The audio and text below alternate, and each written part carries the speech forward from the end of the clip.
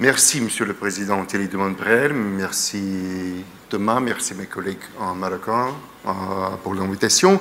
Et maintenant, je pense que je dois switch to English, puisque j'ai passé quelques jours ici. Bien sûr, je suis pratiqué français, mais il n'est pas tellement bien à parler. Bon. I had no intention to speak on Ukrainian crisis and Russia's foreign policy because we talked with Thomas that it would be good just to cover more, let's say, peaceful and general issues, though I guess I should respond. I completely agree with what Ambassador Maria said on the Ukrainian crisis.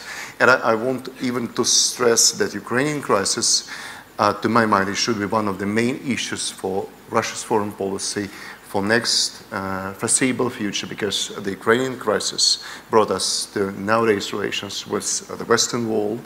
It's to the greatest extent ruined the heritage of the previous President Putin presidentships, and to the greatest extent its Ukrainian crisis brought us to Syria on a kind of with absolutely technical reasons, with absolutely technical vision of what's happening in the Middle East, and then it's happened to be really strategic involvement. And this strategic involvement in the Middle East happened at, when we have really bad relations, institutional relations, and very often political relations with the major players in the Middle East. So this mixture of the two crises plus spoilations with those who were considered previously as main partners of Russia on the world scene really creates a tremendous problem for Russia's foreign policy. But the key crisis and the key issue and the key decision is, to my mind, in Ukraine,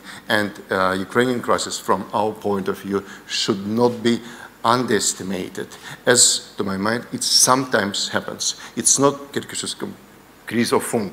It's not a frozen conflict, as Ambassador Morel said. Unfortunately, it's conflict that goes on. Probably it's low-intensity conflicts. We somehow got used to this conflict. Europe got used to the conflict. Even Ukraine got used to this conflict. But this conflict should be settled. And I guess it's one of the main tasks for Russia's foreign policy. Now here I speak absolutely unofficially, in spite I'm associated with the university that deals in one puzzle with the Ministry of Foreign Affairs.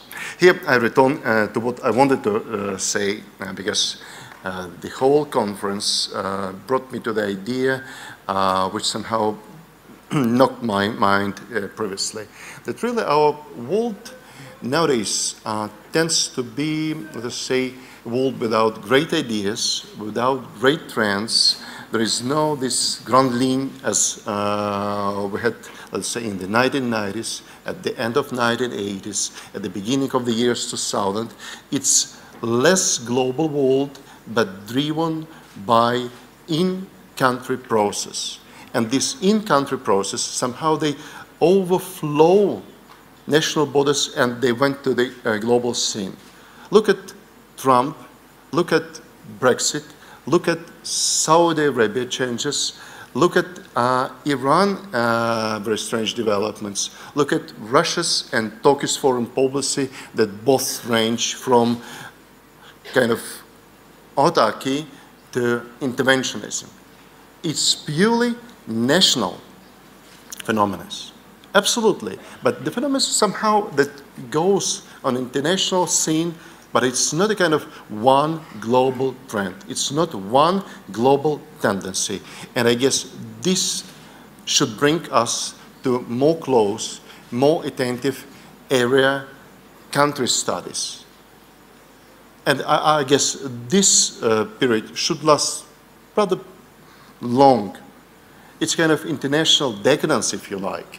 But decadence doesn't mean something bad. It means that we have really very mosaic world, very diversified, very small tendencies. Probably through these small tendencies, we could grasp some kind of general pattern. But we could live also without such a pattern as we lived, or our predecessors lived, in the world of the second half of 19th century, or the last 25 years of the 19th century, or as they lived in 1920s.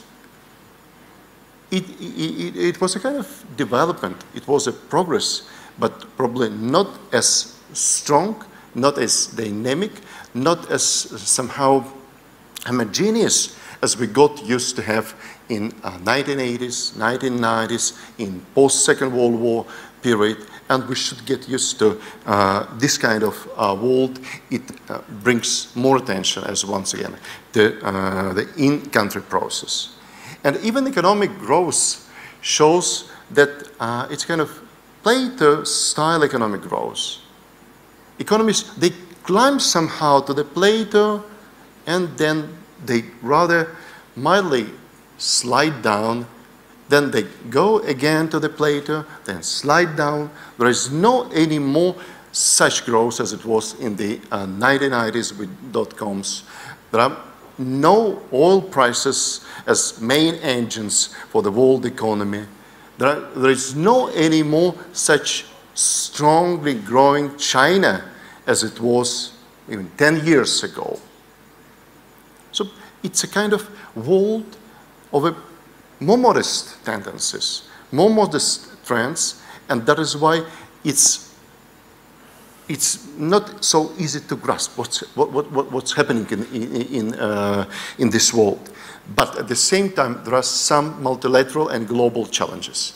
It's not to ruin under contemporary circumstances multilateralism.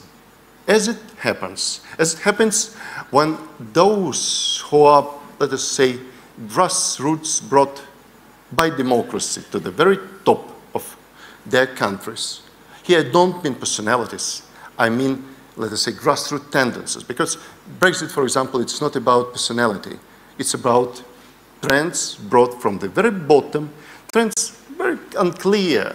It's rather about psychological moods in the British society than somehow then were converted to the political will that could destroy your part of Europe or could change strongly your part of Europe here. I distinguish between two parts of Europe because we live in a slightly different world. But, and it's our must not to ruin what we need in multilateralism, because multilateralism usually built and multilateral regulations, overall, overwhelming whatever relations, they built by great tendencies, by great changes, as it happened after Second World War, as it happened after the end of the Cold War, as it happened at the beginning of this new era of the 1990s. Otherwise, with multilateralism ruined, the world could be simply a bunch of provincial or provincialized countries, those who go to, let us say, local, regional conflicting, those who go to local, regional, and sometimes, if they're strong enough, worldwide trade wars on a very specific issues. But these kind of things that are things which really harm what we mentioned here from the very beginning, harm everyday life of our people.